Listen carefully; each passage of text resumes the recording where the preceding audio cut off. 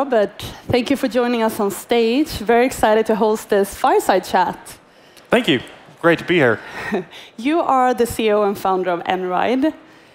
You're a serial entrepreneur, and you started on the factory floor of one of the major OEMs before founding Einride in 2016. So let's start from the beginning. Why did you start Einride, and what was the vision back then? I always believe that you have the duty to try to do something better from where you started. And I felt that the whole industry was not doing enough to make this change happen. And knowing what I know now, I'm even more convinced that it's needed than I was back then. I think that technology is an amazing thing, but it's what you make out of it that really makes the difference. And I think that you're crazy if you start a company. But if you don't know why you're doing it, I don't think that it's that easy. But I think we started a company to make a difference and tell the story about something else was actually doable. And that's still the reason why we're still around. And it's a pretty bold move to go up against the giants in this industry. And also, kind of today, looking at where you are, you work with some of the world's largest clients, such as PepsiCo, Mars, Heineken. If you look at then, where is the company today, and the original vision you talked about, how has that changed? I would say that it actually hasn't that much. I quite often get the question that we've changed a lot over the years, but for me, it's always been about the vision to utilize digital, electric, and autonomous technology to create something completely different when it comes to transport. And the whole ecosystem didn't exist when we started. I mean, the best example is that there were no electric trucks. So you couldn't buy an electric truck in the market. So we actually had to take all trucks that was diesel, take off the diesel engine, and retrofit them for electric. And that is why we needed to go back then. And from the outside, people say, like, why are you retrofitting electric trucks? Is Einride retrofitting electric diesel trucks? And that was the perception. And I also, it's like one of the best advice when you hear like all the great like VCs and everyone's entrepreneurs like do one thing and do one thing great. I didn't get that memo. And if there is something I regret a lot of times over the years is that the complexity of what we have been trying to do is it's extreme. But at the same time, if there were any other way to try to accomplish what we actually accomplished, we should have taken that path. So we literally had 100 different problems that needed to be solved to be able to get us where we needed to be. And that means that we had to adapt over time, change, solve, and then take the next challenge. And that has not always been the easiest to say from the outside understand. But from a vision perspective, I think that the first pitch we did actually is still valid. Then the number of Excels we did along the way, the number of explanatory PowerPoints we've done, and over the years, they have become better and better. But for me, the vision and the vision we try to, our North Star with autonomous electrical vehicle is really where we're going. We're not there yet, but it's still the vision to create a transport system, a robotic transport system that's digital, electric, and autonomous. That's the vision. And the means we had to do to get there are plenty and quite complex, but that's still what we're trying to do. And getting a customer like PepsiCo, for example, what is the pitch for Einride? Well, how did you get them? For us, it's about when we work with the clients. So we go into them and say, like, hey, this is as is. You currently have a carbon-based transport system, and you want to make your KPIs happen when it comes to cost, performance, and decarbonization. We are a current key solution for that. If we work with us, we'd help to solve your problems. You don't have to worry about which technology to work with. You don't have to worry about getting all these complex things together. We provide our platform to be able to provide that solution. And that's how we get the customers like PepsiCo. Great. And let's brag a little. What are you most proud about in your journey so far with Einride? The people that I got the privilege to do it with, and the amazing memories we created along the way. And I mean, if there's something that stands out, is of course when we were first to go on public road with a permit in 2019. And another one was that we got the first permit to go on public road in the US. We actually have the first driver's license for an autonomous vehicle allowed on public road in the US. So we have had a lot of milestones along the way and accomplished great things. And I think that better or worse when it comes to creating what's going to be, is that you quickly move the frontier forward. That it's everyone just perceive that it's already done, but we don't remember how much effort it actually went to move that to that point at the first time.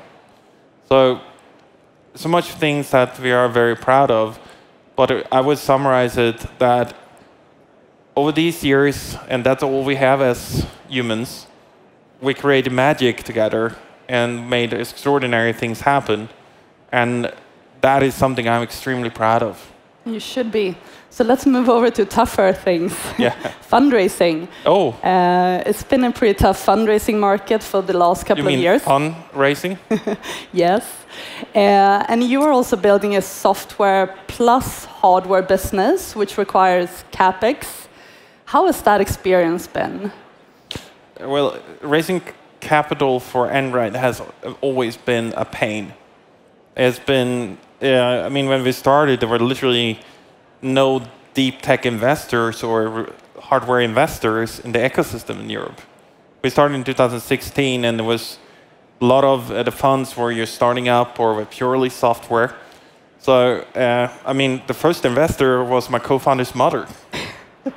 And she did it out of an account and a company where she actually was hoping she would lose the money, because that was a bit better for tax purposes. Great. So that's just how much the first investors believed in us. She should be happy now, though. Yeah, it's so far so good. So I mean, the first $6 or $7 million we actually raised from literally $10,000 per person. I was actually the first, when we did our first 2 million raise, I was touring together with a movie, if someone remembers the Al Gore movie that came out, We Don't Have Time. And someone had a very, in hindsight, quite funny, that we should actually showcase the movie, and then we're going to pitch afterwards that we should raise for this company. So we toured a lot of cinemas around Sweden, actually watching the movie and then getting up on stage, pitching, invest in Einride. So, and we did that in a lot of different cinemas around Sweden and managed to get the first $2 million in. And that is how we have managed to build on that. But the first, before Series A, we didn't have any professional investors. And it was literally one beer at a time, one pitch at a time. And one conclusion that I have is that the cost of capital is actually constant. So it cost us back then 6 or 7% in dinners and beers to raise the capital back then as well.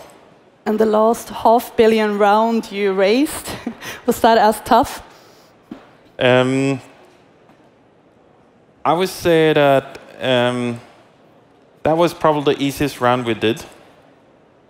And I'm not saying it gets better, but the first few years when it comes to raising capital for what we did was tough. Yeah. And the longest we had runway for was 2 months. So you learn to live with a stress level that is, I wouldn't say it healthy, but refreshing. Great. And you're trying to build frontier tech and also pushing market maturity, which is very ambitious. If you look at the European entrepreneurial ecosystem, what do you think is needed to empower more entrepreneurs to build ambitious companies? I think the community. It's starting, and I heard something very smart last night, and is that we're starting to see a next generation of entrepreneurs in Europe. People that made a great company happen, or maybe like with less tech focus. I mean, primarily the industry, what we call tech in Europe, has been what I would call tech application companies. I mean, everything from Klarna to Rocket to, I mean, all the successful concepts have been made about digitalizing and creating and bringing something into applying technology in new services. And very little has been done when it comes to, you say, tech or deep tech. But as you actually created a lot of people that actually has been through the journey and have the cash and then want to invest in the future, we're also starting to see that you now can do more out there projects.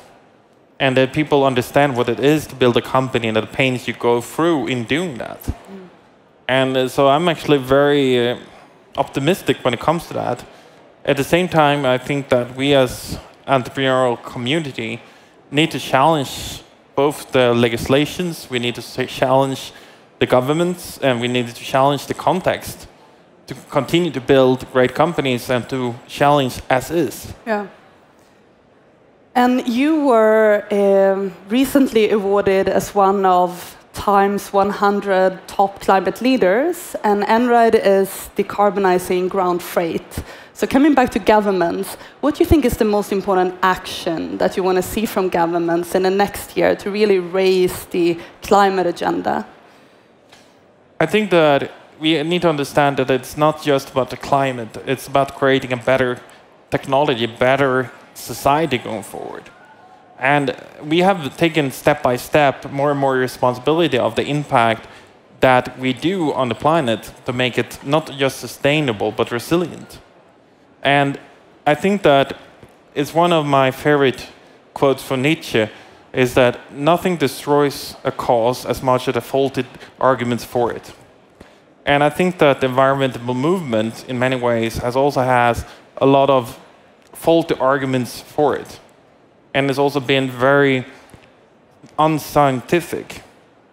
And if there's anything that I think that being a startup, a tech company, we are rational people. I think that there's a big part of being an entrepreneur is to believe in enlightenment, to take that moral and obligation of trying to build something better. And I think that we have to also be realistic in the solutions that we provide forward to actually have sustainable, from a business perspective, solutions going forward. And that we are rational in how they are deployed. That's how we can make a real impact happen. And also, I just want to take the opportunity to say it as well. As Europeans, as entrepreneurs, don't stop daring to fail. Because moving the needle towards the future is tough. And I think SpaceX is a great example. Imagine SpaceX happen in a European context. First rocket blow up. The feedback would be, you failed. Not what you learned from that. And the second rocket blew up. You failed. And that mentality we need to challenge at the core if we want to be and build a stronger tech community in Europe. I mean, we're going to fail companies, but no one talks about the failures you do as an entrepreneur, as an investor, as a company builder. And the first electric trucks we got on the road, they worked sometimes, but then we got them on the road. And if there is something that we have with us, is that we are, so to say, pointing fingers about the people that actually make real things happen. The people that want to make things happen, we blame them for our shortcomings to take actions. Yeah. And that's what we need to change from the government, from the big companies, across the board, because it's our joint responsibility to try to build something better. And if we don't stand up for that, who's going to? Yeah. And you're active both in US and Europe. Do you see a difference in the US market? I mean, like, a little bit back to saying what I truly believe is different in the US market is that you have an understanding of how much trial and error it is to build a company, and how much you need to go big and how much you have to put in to creating the future. And the funding gap between Europe and US is huge. And I think that's a big reason why we see so few deep tech companies coming out of Europe as well. If you want to do, and I love SpaceX, great example. Is there even a financial market in Europe that can support such an ambitious project? I would say and argue no. And that has also secondary consequences. So if there's anything we need to do is that we need to challenge legislators, we need to challenge the whole community to keep improving. I mean, people like yourselves, the venture capitalists, if you go back 15 years, didn't exist in Europe. It's a new market, it's a growing market, but we also need to get the money in to have the really bold ambitions, to really literally challenge what's going to be the next step. And that's a big difference between Europe and the US, is that they still have that belief that you can do extraordinary things. Yeah. And Europe can as well, but we need to see that in ourselves as well. Yeah. And coming back to the stress level you mentioned before. So being a founder and CEO, you're surrounded by people, but I can imagine it can be very, very stressful and sometimes a lonely place. How do you get the support you need, and how do you deal with the pressure and the emotional roller coaster it can be to run a company?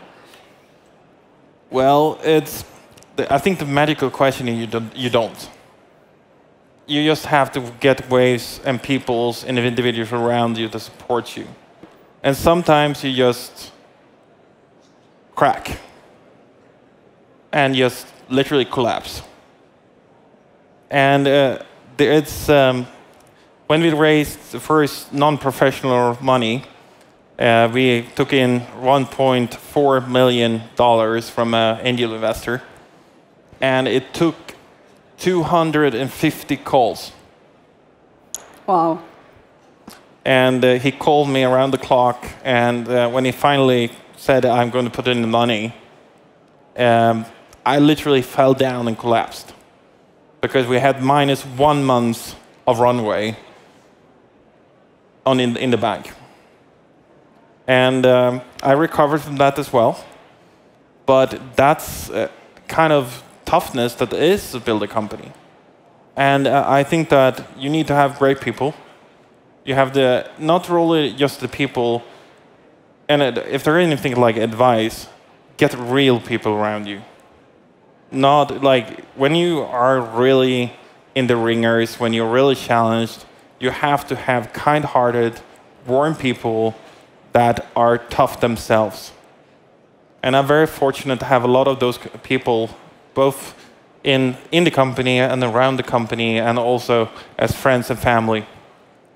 But make that conscious decision to get those people and take care of them in your life, because they are the reason why you, so to say, remain sane in a world that's not really sane. And speaking about advice, we have a very entrepreneurial audience here. I heard that it's 13,000 people at Slush this year, many kind of aspiring entrepreneurs. You spoke about one advice. What are the other kind of key advice you would give to entrepreneurs who want to start their own business? I mean, it's literally about believing and continue to believe in yourself. And to really, how to say it? Just enjoy the creativity. Be proud of what you do. And also see that in others. Help each other. And something that was truly a gift that I learned when I was in Silicon Valley is that give to others. Don't be afraid of what is. Create together. And there are a lot of people out there that are in your situation. And I think that's in the culture where I come from, you're supposed to have and be very much bottled up. You should carry yourself. If you have an idea, you should keep it to yourself. And you should, your problems are your problems. You should do the accounting yourself. You should do everything yourself. And I think the magic, if you really can open up and see in others, how can we help each other in this? How can we help someone else to succeed? Because that, for me, was entrepreneurship is. Help each other to succeed. And that is, for me, the magic that is creating companies. Yeah. And it took me quite a long time to learn that. I can imagine. And you talked about being close to bankruptcy, collapsing, struggling to raise. You know, it's a tough journey. What's your personal drive? What is the kind of drive from you as a person? Duty. Duty to whom? To doing the right thing. And it sounds as bombastic as it is, but you need a reason to get up in the morning. I mean, sometimes the body's going to ache, you're going to be tired, you're going to be, you just want to stay in bed. And that reason you get up in the morning is what you need to be very sure about. And some are driven by money. Then make it clear that it's about the money. But for me, it's been about trying to do the right thing, to try to create something, and to prove that something different could be done. And if I wasn't clear that that was the reason, I would never felt it, so to say, have the moral argument for myself. Why should I get up? Why should I keep putting me through all this pain that it is to build a company? And the day I don't feel that way is also the day I quit. Fair enough. So I see time is flying. Can you let us in on the future? What are you building towards? What's coming up for Einride? I still believe that future will be digital, electric, and autonomous. So we're in a very interesting age right now where we're actually starting to see the fruit of all the hard work that's been done over the last 10 years. We're going to start to see the first on-scale applications of digital, electric, and autonomous vehicles being transported. And one of the most amazing projects that we have is that we're deploying in Dubai 200 autonomous vehicles. And that will be on the size, the first major deployment of autonomous freight transport vehicles in the world. And with that, that will mark a very important first step what would be and literally rewrite the map for the future. And it's not going to be easy, but we're planning to do it anyway. That's great. Very exciting future coming up then. Thank you so much, Robert. A round of applause for Robert from Einride. Thank you. Thank you.